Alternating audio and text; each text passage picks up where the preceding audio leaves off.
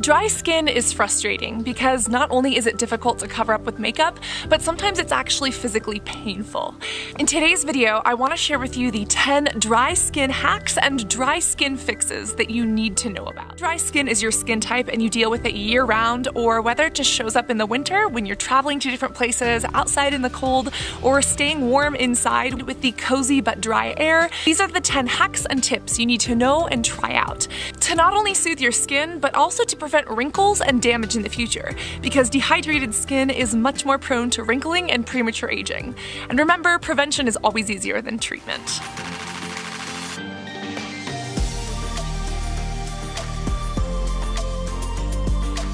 If you do have dry skin, you're probably inclined to exfoliate, but a lot of people over-exfoliate. Exfoliation is the process in which you remove the top layer of skin. And with our dry skin flakes, we want to remove the flaky ones, but we don't want to damage the protective layer of skin. Exfoliate, but don't over-exfoliate. My favorite way to do this is actually with a Kojak sponge. A Kojak sponge is completely natural and they're very gentle. You rehydrate them in water and you smooth them across your skin. This gives a very light but very effective physical exfoliation that can get rid of some of those flaky pieces that tend to stick up through makeup, but it doesn't destroy, damage, or strip the skin of its natural epidermis, those outer layers that keep you protected overall. Another dry skin hack that most people don't do is testing your skin type to see if you are actually dry or if you're actually oily and just experiencing dryness. The best way to do this is by getting out of the shower. That's right. The second you step out, I want you to feel your skin. Does it feel kind of buttery, kind of like cookie dough and very smooth, or does it tend to feel tight? I don't care what your skin is on a day-to-day basis, whether you consider yourself oily, dry, combination, etc. If your skin feels tight when you first get out of the shower, that means that your skin is dry or dehydrated. And if you tend to get oily later in the day, it's because your skin is overproducing oil to try to rehydrate itself and protect you. Now, if you do get out of the shower and your skin feels kind of like that cookie dough or that butter, then you do have naturally oily skin. But this is a test that you really should do to figure out your skin type so that you can choose makeup products and skincare products that are going to work for you. When it comes to your makeup, try using coconut oil or coconut cream as a primer.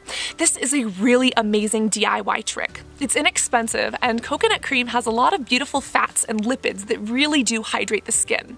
This is great because it moisturizes flakes and actually keeps them pressed down. And yet it creates kind of a sticky surface so that your foundation can stay on all day long, without cracking, without creasing, and without making you look dry throughout the day. If you've already tried coconut products and your skin does not react well to them, then obviously don't use this trick. But if it's something you haven't tried, I would highly recommend you do so. Next, you know you need to moisturize, but this wouldn't be a hacks video if I just told you to moisturize. I want you to look for specific ingredients. Number one, I want you to look for hyaluronic acid. Hyaluronic acid on a molecular level is actually kind of a salt solution, and it works by grabbing onto hydration. It can actually help to heal wounds, and it can really plump up the skin to help with fine lines and wrinkles, and of course with any dehydration. Now, you always want to use your hyaluronic acid underneath 4%. Because it is a humectant, it grabs onto water molecules and keeps them inside of your skin. The next ingredients you want to look for are peptides. This happens to be a water gel moisturizer that is completely oil-free, so if oils break you out, this is a safe one. And this does have vitamins and peptides, which hydrate the skin long-term. It's not just the epidermis, the top layers, but it actually hydrates all the way down into the deeper layers so that you're actually working at plumping the skin. The Murad one says that it provides hydration for 5 days, but if you're already naturally dry, you might experience hydration for 1 to 3. Lastly, look for raw or vitamin-infused skincare. These vitamins and antioxidants actually help to fight free radical damage, talking about the sun that you might be exposed to, the weather, the environment, and they really help to plump the skin.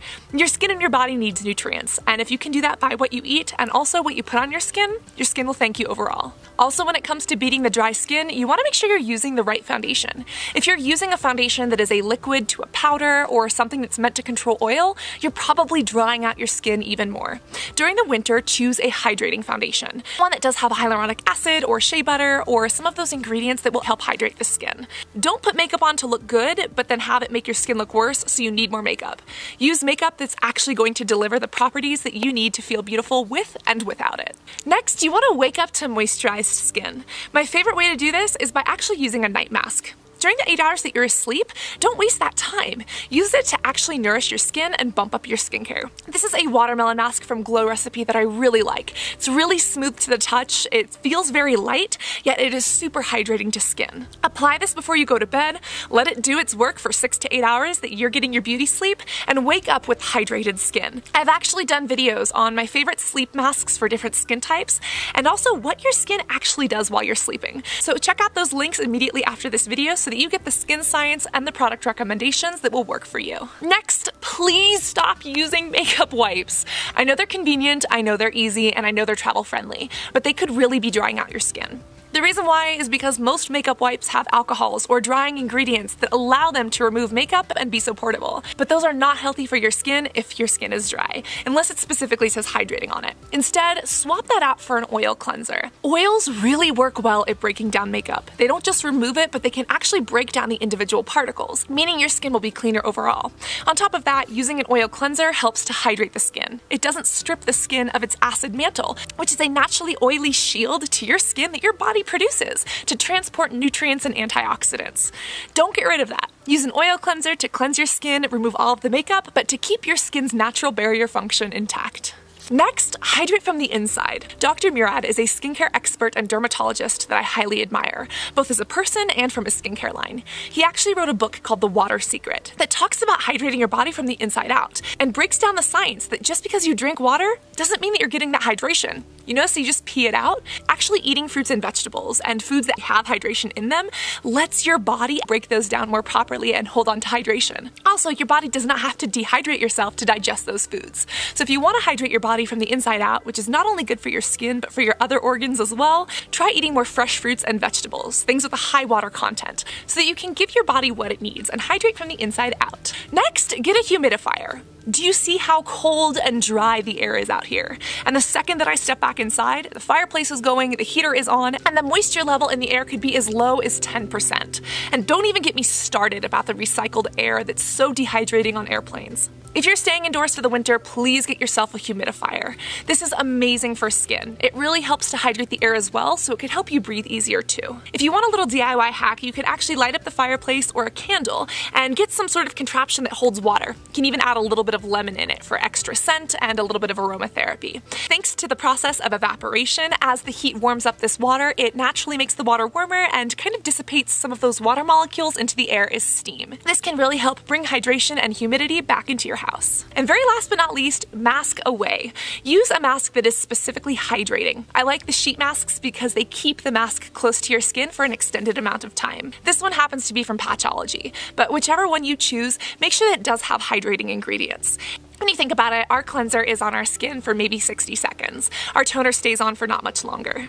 But when we actually use our serums, our moisturizers, or our masks, those things stay on for 10, 20 minutes, or even longer if we keep them on overnight. Make your skincare work for you, and especially if you have dry skin, mask away all of those flakes. Of course, dry skin is frustrating, but you don't need to let it be. By understanding your skin, the biological processes, and understanding the weather and what aggravates your face, you can properly treat it with the right products, the right makeup, and even some of the right techniques to bring hydration back into your body, into your environment, and into your skin.